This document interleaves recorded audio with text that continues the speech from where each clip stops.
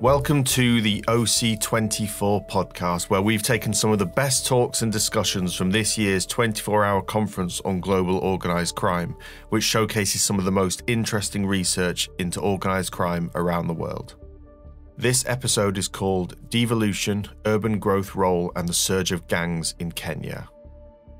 Welcome to this meeting where we get to discuss devolution, urban growth, and the surge of gangs in Kenya. My name is Esther Njeri, and I'm the chairperson at Art for Rights, a Kenyan-based organization that uses art to spread awareness on social justices and advancement of human rights in Kenya. In collaboration with the Global Initiative Against Transnational Organized Crime, GI-TOC, under the Resilience Fund, we commissioned an investigative interview series on a criminal gang dubbed Confirmed and kind of activities they're involved in. We interviewed the current and former gang members, victims who have fallen prey to this. Our first panelist is Mohammed Mwinyi. He's a founder of Mwinyi Technologies and a strategist for several successful community initiatives that turned young and creative, innovative, successful startups. He is part of the dream team of youth Bila Noma. Okay, welcome, Mwinyi. Thank you, Njeri, for the intro. My name is Mohammed Mwinyi. I work with youth Bila Noma. Yeah, and basically our work is strengthening community resilience. And we work closely with the at-risk youth in the informal settlements, especially those who are engaged maybe in crime, especially the confirmed gang. And basically, from our interaction, we saw that from the video also, most of them, they are unemployed and they need to be supported. And because in Nakuru, due to the rapid urbanization and influx of so many people, there has been a lot that has been happening. So many youth are engaging in crime. Some are pushed by their peers. Some are because of school dropouts. Some, mostly, it's because of unemployment. As youth Bila Noma, we saw that it's a good opportunity. So it's sad that they're engaging in crime, but also we saw that there are some push and pull factors that contribute to their behaviors. Some of them have been experiences, adverse childhood experiences since they were born, and some were pushed maybe by police brutality, and some maybe due to mental health challenges. So as Youth Bila Noma, we've been trying to help those in need, especially those at risk youth, through sport and art. That's how we came across Art for Rights. And we are happy to see such an organization working towards helping those at-risk youth.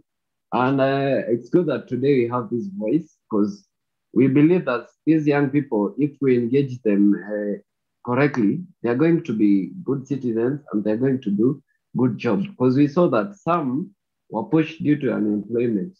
And that's why we empowered some to come up with income-generating activities through our initiatives, such as the Beziangu Talks, whereby we go to those areas like Bondeni. We listen to them, we talk to them, they tell us their challenges. We try as much as possible to incorporate even the government agencies that maybe they affect directly those at risk. So we try to merge the gap, because some of them, they believe that the government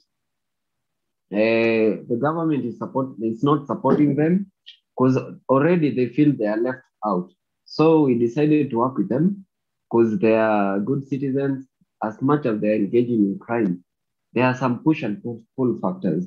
We cannot fight them. We cannot keep chasing them every day. So that's why we decided to engage them, sit down with them, try to understand them, the challenges that they are facing. Plus, after understanding the challenges they are facing, we try to inform them through capacity building sessions Then after that, we try to come up with empowerment sessions whereby at least we try to bridge the gap because some of them, they are illiterate.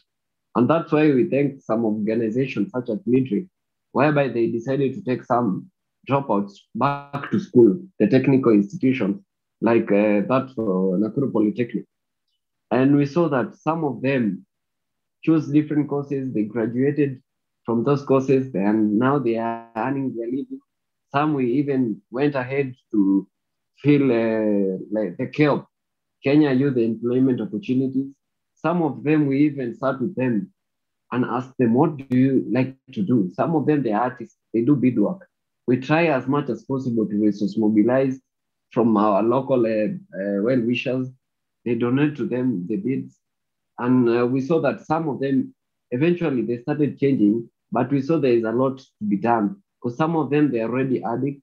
They went maybe through drug and substance abuse. That's why they've been engaging, like the confirmed gang. They've been engaging in most of the crime due to maybe the influence of the drug that they are taking. Because you will not find anyone who is willing to cut anyone, to kill anyone, a friend. Because recently, what you've seen through the video, some of those confirmed gangs that they were testifying, we work closely with them. And we even asked them, why did you kill that person? They said, oh, that person maybe tried to disengage from our group, and we saw that he's a traitor, so he decided maybe to act against him, or maybe they revenged for someone who was killed in the line of crime, because they live in different areas. And we saw that after the death of Biggie, the person who they mentioned there, he was the one who was trying to control the groups. But after his death, there was no leader who was willing to come in to maybe to solve the conflict. That's why we as ASOs need to intervene and start helping those, because we saw that through our help, they are willing to change, and they are willing to pass positive narratives which are going to promote social cohesion in their communities, because already they are divided. Some cannot even visit other places, and that's why they use motorbikes to go and rob when they are not able to do the cyber crimes. And if we can't support them, they are going to continue the same trend. And we have to work closely with them so that we can understand what's next. Because now that we are in Nakuru City, I believe there are so many things that are going to happen. And if we don't control it now, I'm sure we will not be able to work with them, even try to listen to them, because now is the opportunity that we need to understand. Here, these are the challenges that they are facing, and this is the way to inform them, because I'm sure they lack the right information. Some of them, even they lost hope and trust in their communities, because most of the communities, instead of helping, maybe they are snitching, and through their snitching, the police also informed those confirmed leaders, like Biggie, used to know what's happening in Kenya, and he tried as much as possible to work with the police, whereby he was giving out the tokens. Even though it's corruption, he was trying to curb the fight between the groups. And the government also, they were not arresting them like now. But nowadays, you see that due to the upsurge, so many have money, they can bail themselves out, they come back to the society, they attack the residents who reported them. So to curb that, we need to support them, even the police, on how we can come up with the solution, because I believe our community is our solution. I think I will cut you short. It seems you have a lot to say, but I think because of time, I'll cut you short. It's okay. Can I finish? Okay. Yeah, 1 minute. The last shot. Okay, 1 minute. So I believe our communities is our solution, and our solution is our communities. We need to support the community interventions, the group interventions, and the individual interventions, the 3 levels. Plus also we need to work closely with the government so that they can know the opportunities that are there. Plus also we can influence implementation of those policies that are yet to be implemented by our officials, And also we can elect good leaders in Kenya. And also, since we are nearing elections, we need to support even those groups because they are the foot soldiers. Unless we do that, we are going to be experiencing a lot, and our youth are going to fall.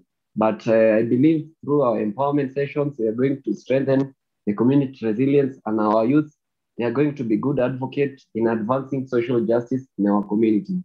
So let's continue working together, collaborating for a better future, a better Nakuru, a better Kenya, a better world. Thank you. Thank you so much, Mwinyi. Yeah, that was insightful. I will now introduce our next panelist, Beatrix Arusei. She is the Assistant Program Officer at Midrift, HURINET. She implements the Intersectional Urban Violence Prevention Program in Nakuru. She's also a human rights defender and works with the local communities in spearheading peace and security initiative. Beatrix. Hi, Esther, how are you? Yeah, you're welcome. All right, thank you very much. I just have a question for you. All right. If you'll share with us what stood out for you in this documentary, and I'll also want to know how civil society can partner with the county government in dealing with the gang problem in Nakuru. Thank you. You're welcome. Okay, one thing is what stood out for me in the documentary is how Confirm has mutated itself from a criminal network to an organized crime syndicate, like it's a gang right now. So it started, first of all, Confirm was started by a woman who was an ex-Safaricom employee, and she had been convicted of a crime and she went to prison. So that's where it started. It was started by a woman.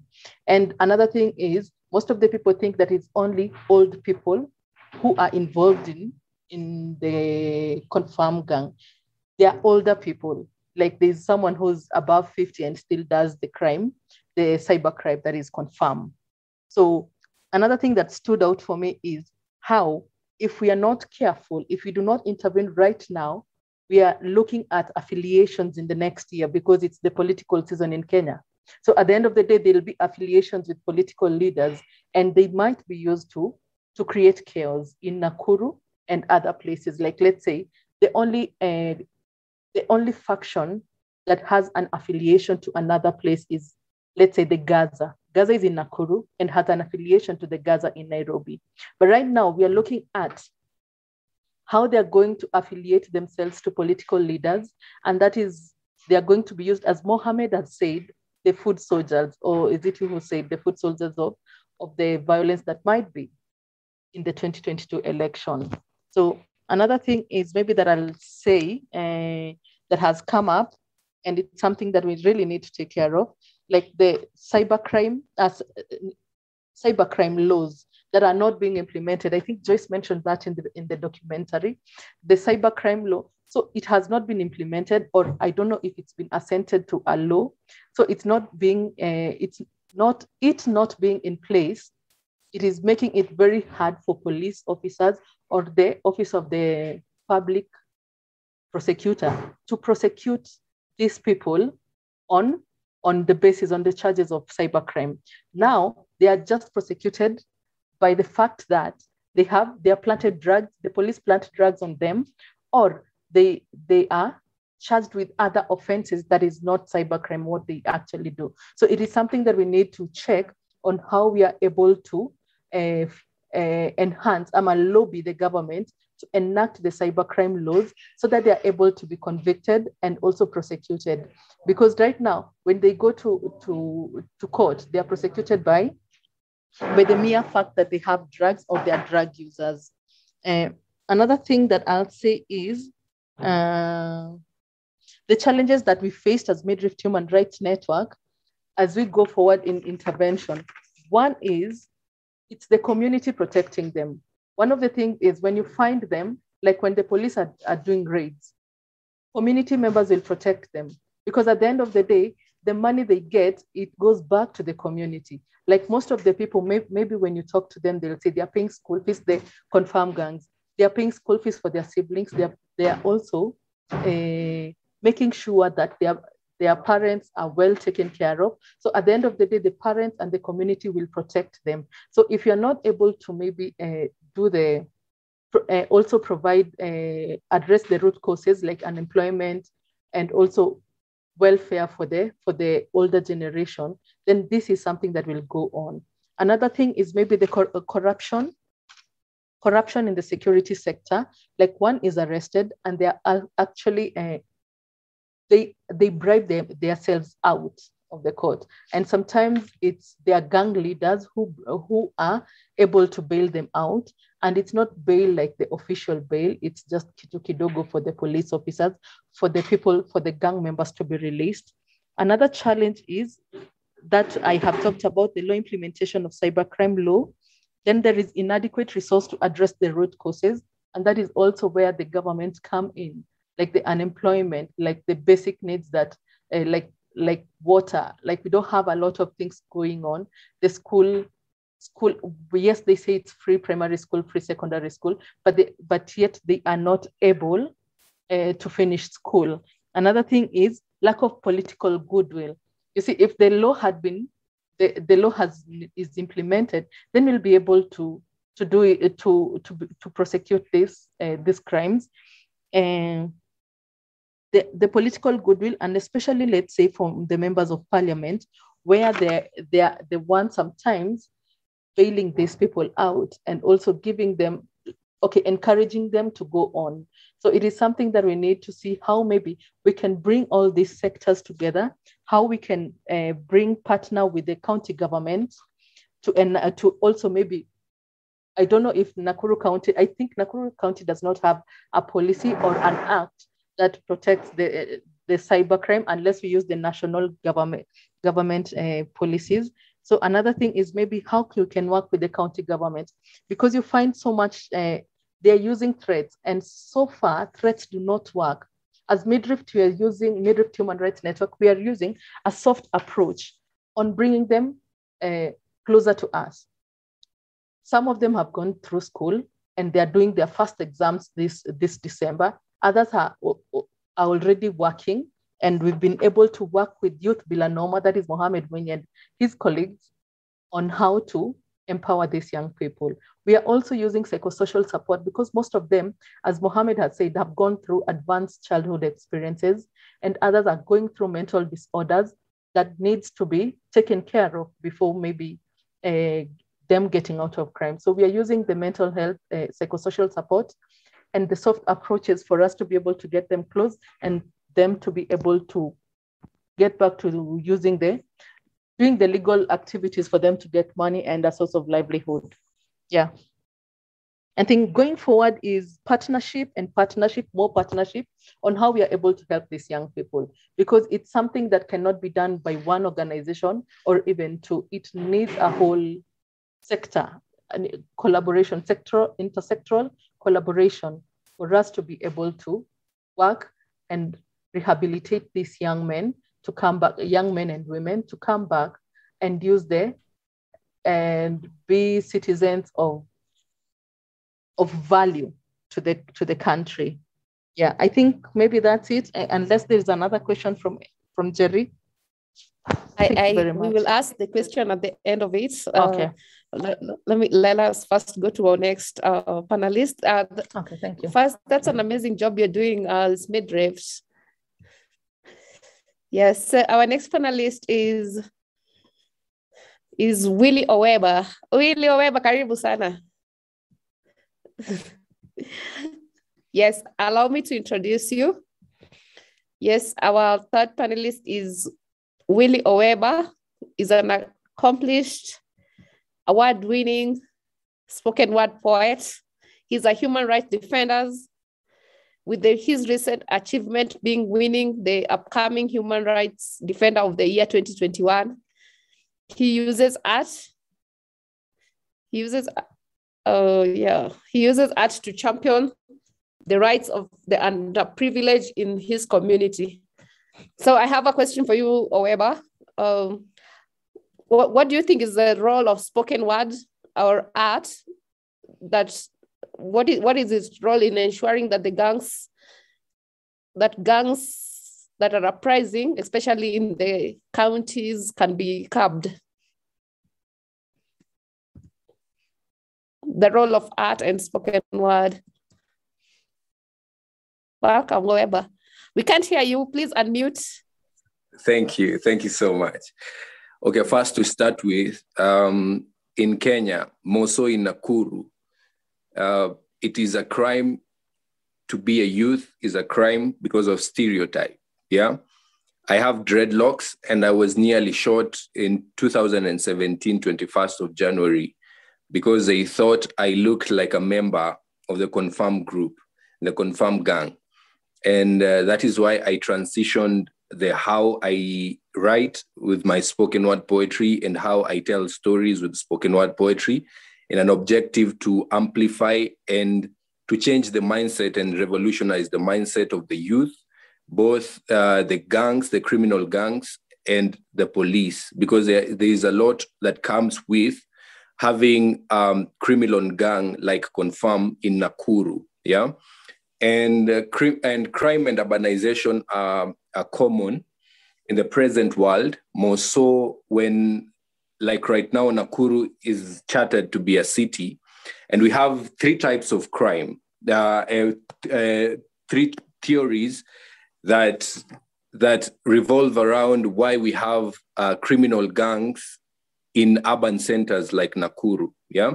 And the first one is social disorganization.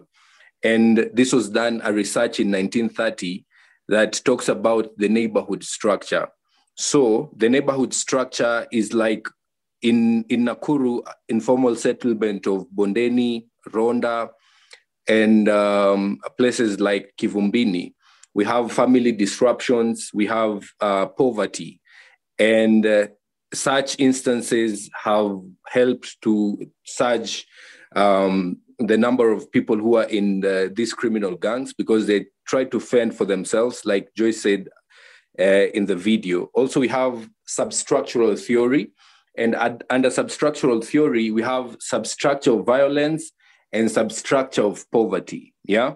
So we have a lot of youths, a lot of young people have revolved around poverty, around crime, and they have role models in the informal settlements who are criminals, who are ganged down, yeah?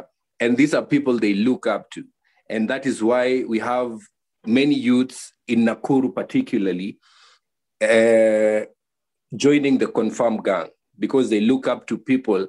These are their mentors, yeah? These are the role models they look up to. And it is very prestigious, quote unquote, to belong to a criminal gang for protection purposes. And then the last one is the conflict theory. And this comes to disparity in income distribution, comes to unemployment and levels of unemployment, income distribution. We have population, yeah, density. Now that Nakuru is a city, we expect more people to join these criminal gangs, yeah? And coming to your question, Njeri, our great panelist, how we can use art to curb such is through the revolution of the mindset. One, because we say the intention is not to change the world, but to spark the mind that will change the world, because true leadership is in delegation. So when we indulge more youths into art, into spoken word, into writing, into music, into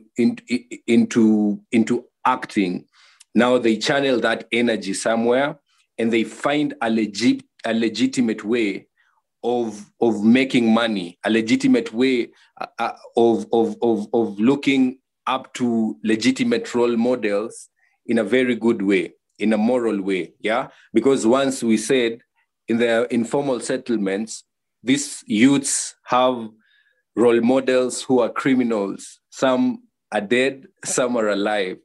Now, when we indulge these youths into art, into spoken word, they will find new role models. They will spend their energy, their time, and they will earn from it. Yeah.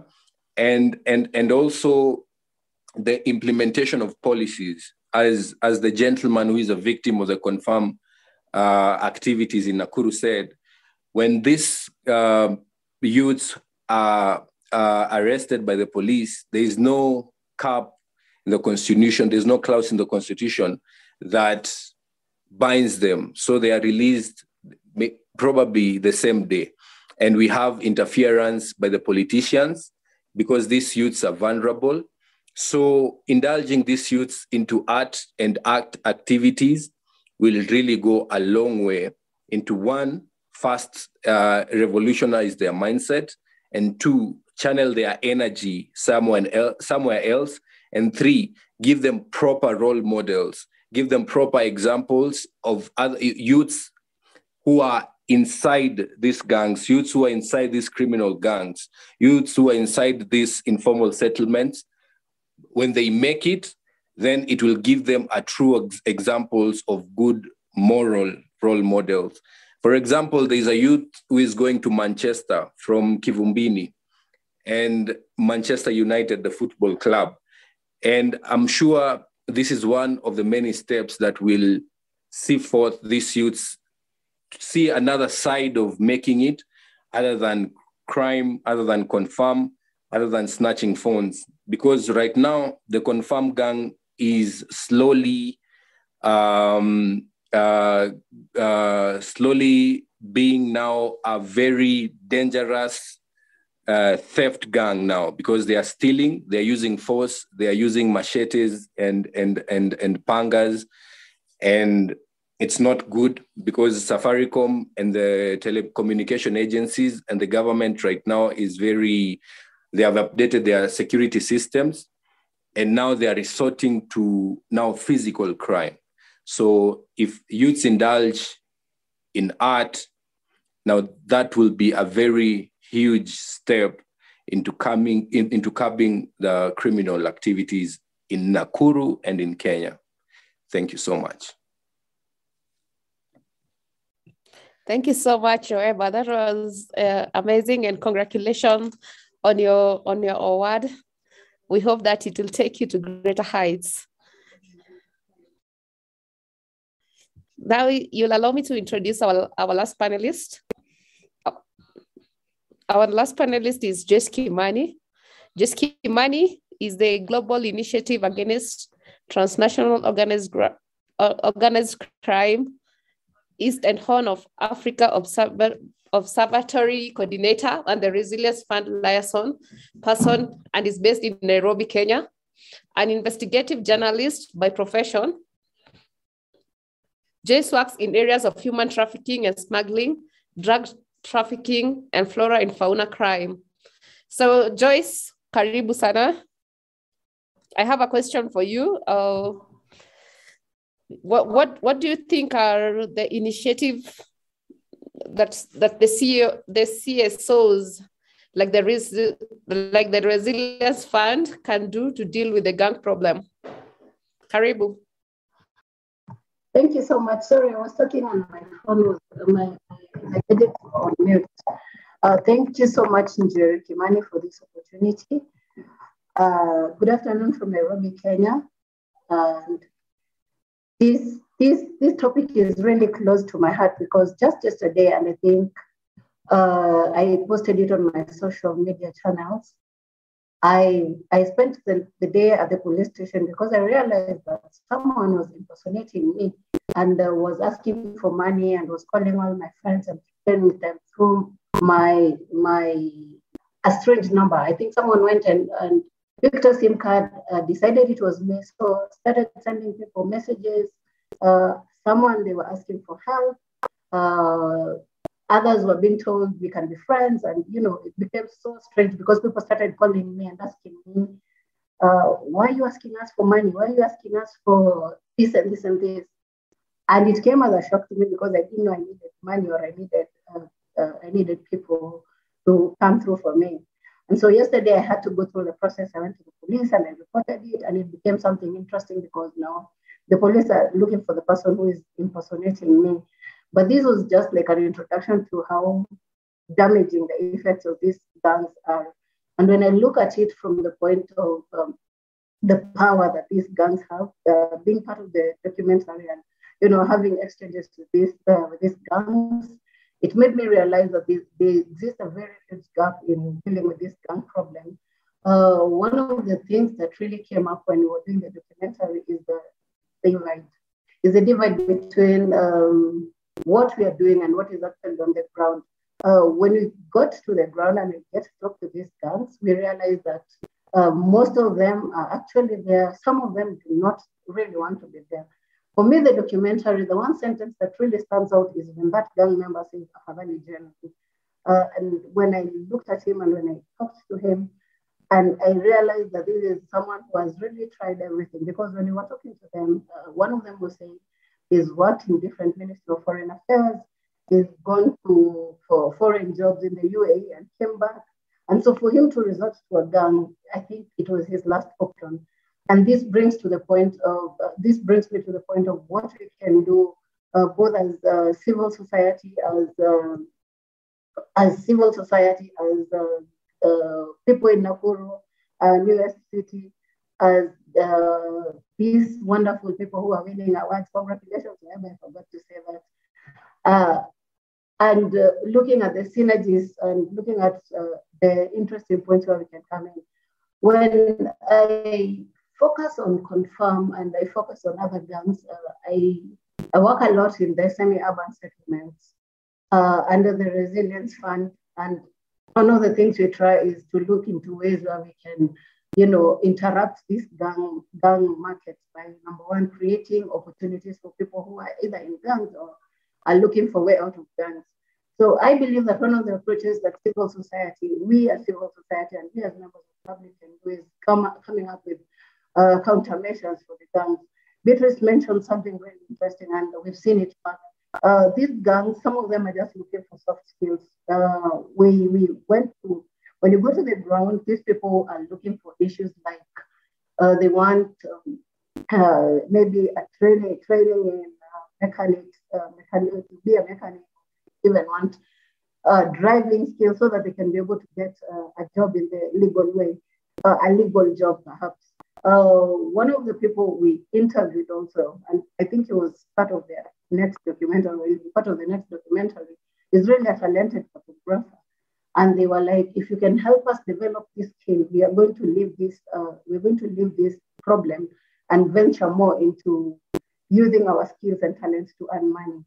And I find it interesting that there are no systems that are there where these people can be able to explore that talent. So this is where I find Arts for Rights, and I find Midrift Hurinet, and I find Oeba. There is an opportunity for us to synergize and come up with maybe better ideas and better platforms where we can bring together this youth. Oeba coming in with the spoken word, Beatrix teaching this youth issues to do with human rights, and maybe Resilience Fund coming in and helping them start up projects that are sustainable. This is one of the ways we can look into the gang problem, and I feel like it is an open invitation. One of the other areas where I think it's really important is looking at how we can partner with governments, especially county governments, because when it comes to devolution, we have to accept that some of these gangs also became part of the devolution. Our gangs in Kenya are more into geographical locations. For example, the way Confirm is really in operation in Nakuru, we have some which are operating in Gaza. We have Gaza operating in Kayole, and then we have the Sungos operating, I think, in Western Kenya. We have individual gangs who resorted to their geographical area as a result of the devolution, in my view. And so there's need to look into county governments and to work with the county governments, the local governments, and discuss on ways how we can be able to come up with tailor-made solutions that will help deal with the problem. In Nakuru, for example, the county government, as is mentioned before, they need to come up with a charter to deal with the confirmed gang, because the confirmed gang is mainly focusing on cybercrime. And one of the loopholes we've seen is there is no law, especially at a county level, where these people can be charged in the law courts. So my approach would be maybe having conversation with the county governments who have been really helpful, and they've been really supportive in dealing with the confirmed problem, in coming up with ideas of how to deal with them. So I feel like we as civil society need to go to different areas. We map out the places and we talk to the people on the ground, and we ask for solutions from them, because even when we are engaging parents, parents of children who are in gangs, they were the ones who were telling us one of the things we could do is, for example, go to schools, go to primary schools, look out for these clubs, 4K clubs and environmental clubs, and keep these youth engaged. And so it became really interesting. To see how we can also work with people on the ground, the partners on the ground, the youth on the ground, so that they can be able to help us come up with solutions. I think I wouldn't like to end the conversation without saying that civil society has become more of a reactive instead of a preventive mechanism. So we are not looking at solutions. We are dealing with we've become more of looking into the problem after it has emerged. And this is, the confirmed gang is running faster than we are running after it. So, and these are they have a lot of money, they have a lot of access, they have a lot of power, because if they can control the police system, which you've seen them do, they're controlling who will be the OCS, who will be Joyce, the funding political.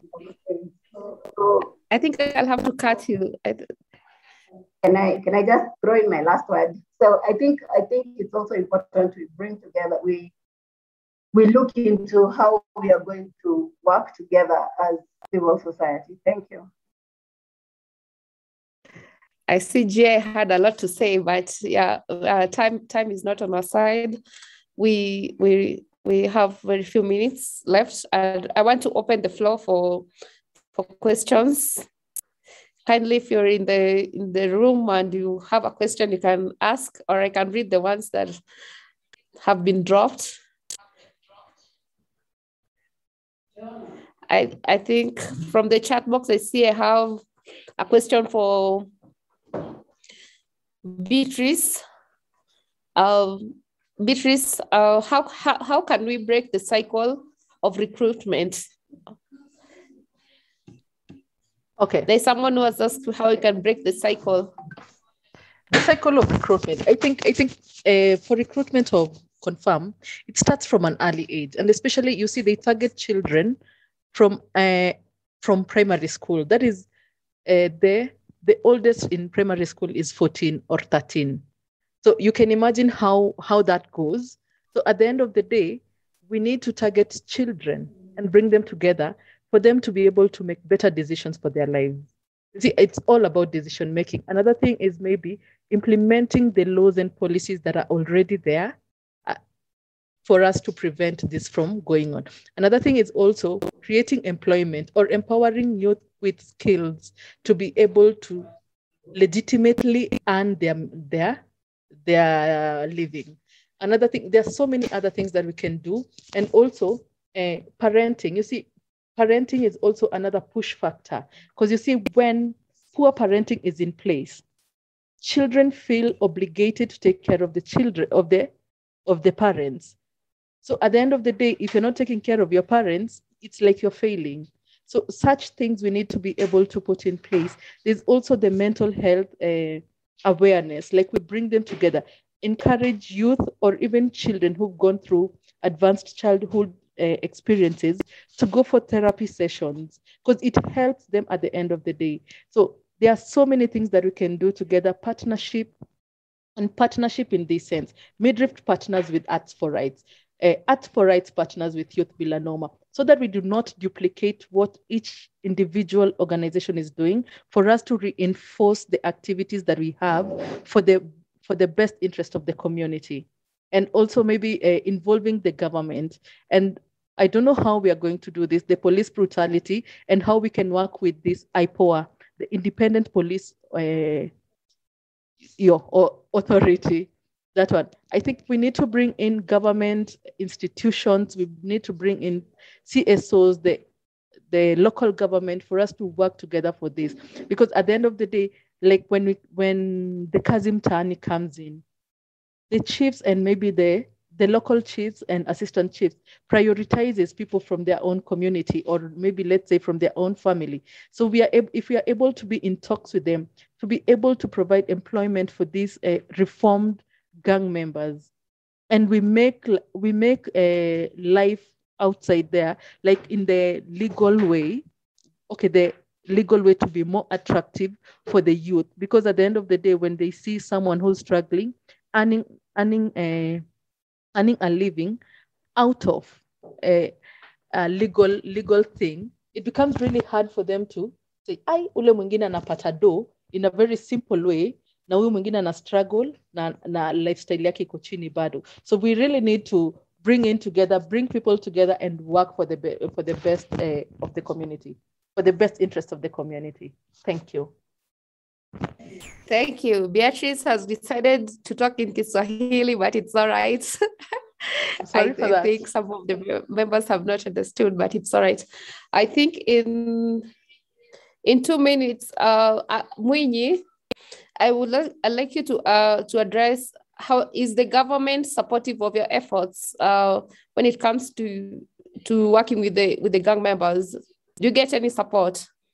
Yeah, to some extent, the government is supportive, but to some extent, it's not supportive. But speaking on the gangs, they've been supporting us in working closely with those that want to disengage from the groups, from the gangs, and also in terms of maybe those who wants to maybe go back to school, the school dropouts. They've been supporting us. And even through the empowerment sessions, empowerment workshops, empowerment opportunities, they've been supporting because they write a recommendation letter to some of them so that they can be accepted to some rehabilitation centers.